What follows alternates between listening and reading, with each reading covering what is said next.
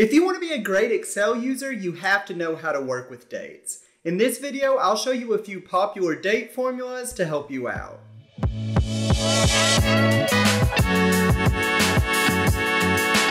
Without any further ado, let's jump right in. As always, don't forget to download the data linked at the top of the description so you can work along with me. And once you have the data open, come to the tab labeled Refunds. As you can see over here, we have a table of sales data, including the sale ID, the sale date, delivered, and the days sent sale. And then if you come over here to the right, you can see we have a rule. If delivery takes longer than 20 days, issue a refund. Let's size that up a little bit so you can see it. If you downloaded the data, you won't have any sell dates here because I will be working with this data a different day than you are, but feel free to put in your own dates or just put in the same dates that I have right here. Just know that when we get to the days sent sell, you'll get some different outcomes than I do. So basically we want to see how long it's been since each sell from the sell date until today.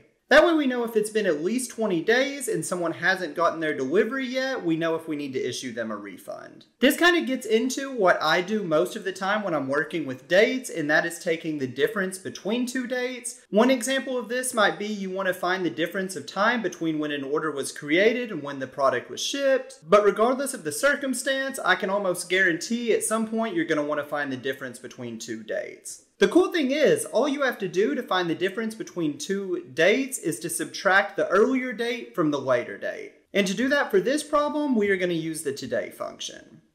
The today function is very simple. All you have to do is put today and then an open and close parentheses, and then we'll automatically populate with today's date. But again, for us, we aren't quite done. We want to find the difference between the sell date and today's date. So all we have to do is subtract the sell date from today's date. Let's go ahead and hit enter. And as you can see, sometimes this might come out in a weird format, but since we are trying to find a numerical value, the days sent sell, let's just come up here to our format tab and we are going to make this a number.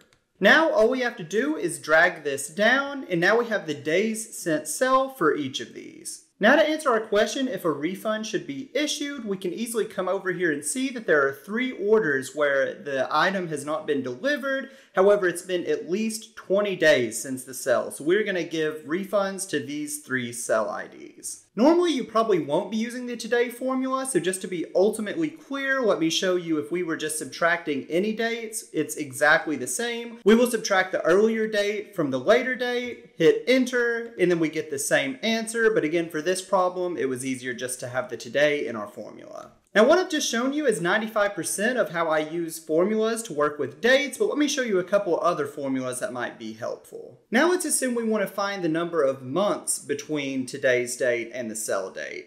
To do that, we are going to use the DATEDIF function or formula. So for this one, first we're going to enter the first date. Next, we're going to enter the today formula. Remember, you got to have an open and close parenthesis. And now for our last argument, since we want to find month, we will just put a capital M between 2 parentheses or 2 quotation marks and hit enter. Okay, this formula doesn't actually like that we are using the today formula, so let me really quickly come down here and just do the today. So that will give us today's formula.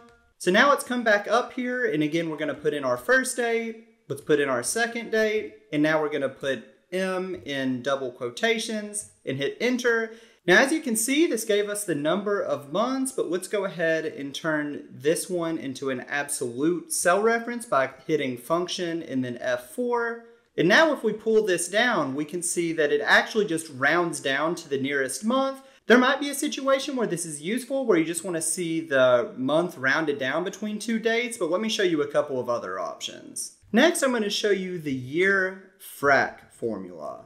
All you got to do is type YEARFRAC after the equal sign and then an open parentheses. Now, if we put in our 2 dates, let's first put in the sell date, and then let's see if this one will let us use the today's date. Okay, it still doesn't like that, so let's come back here and let's put this here instead. So this one gives us the fraction of the year, and again, let me come up here and make this an absolute cell reference.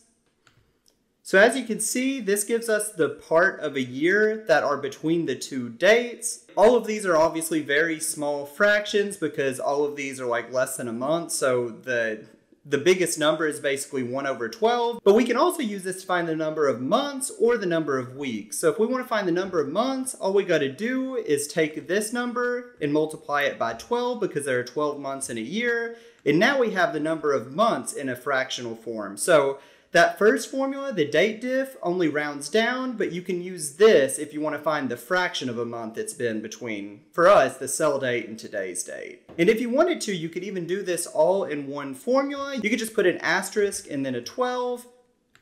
And let's go ahead and change this back to a number and pull this down. Now it messed with this H column, but now we have the number of months between the two dates to the nearest fraction, and you can come up here and mess with the decimal places as much as you want. If you want to learn more about different formulas, you can come over here to the Formulas tab and click on Date and Time, and here is a good place where you can just play around, look at all of these different formulas. Again, I haven't used many of these. Most of the time when I'm working with dates, I'm literally just subtracting one date from another to find the days in between, or I can convert that to weeks, months, years, whatever I need. But come over here and check it out just so you know what's available to you.